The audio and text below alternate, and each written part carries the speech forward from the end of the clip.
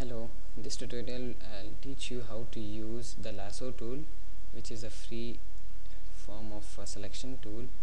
So let's create an object here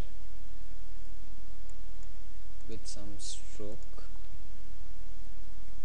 Create a big one using my shift key. I'm holding my shift key and click and drag to get a perfect circle. So as we know that the selection tool also allows us to select, but it usually selects in square or a rectangle shaped, and you could select and move things around, separate them from the object itself. Let's undo that.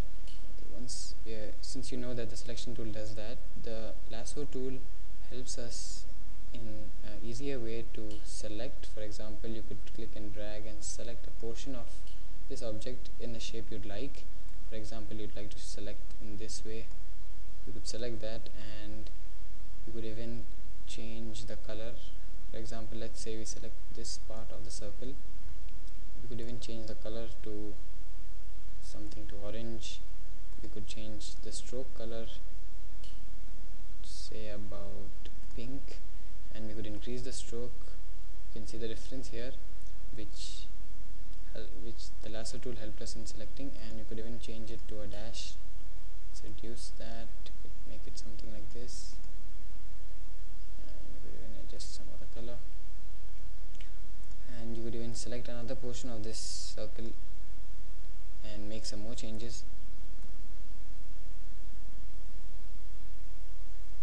The lasso tool, when it's used, once you draw a path, you'll have to reach the end point or any point here, but you must reach the point you just started from or somewhere close to that, so that it understands that you would want to select that area of that selection.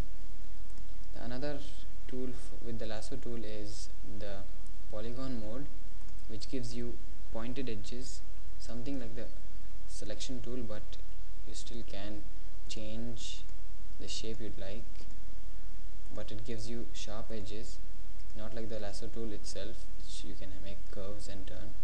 And once you reach to the point with the polygon tool, once you reach at this point, since we are clicking and making points, you'll have to double click at this point, which gives us the selection, and again you could make the same changes it does, since it's the same settings of the lasso tool.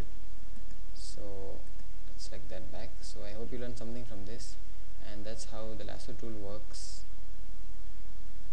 Thanks for watching.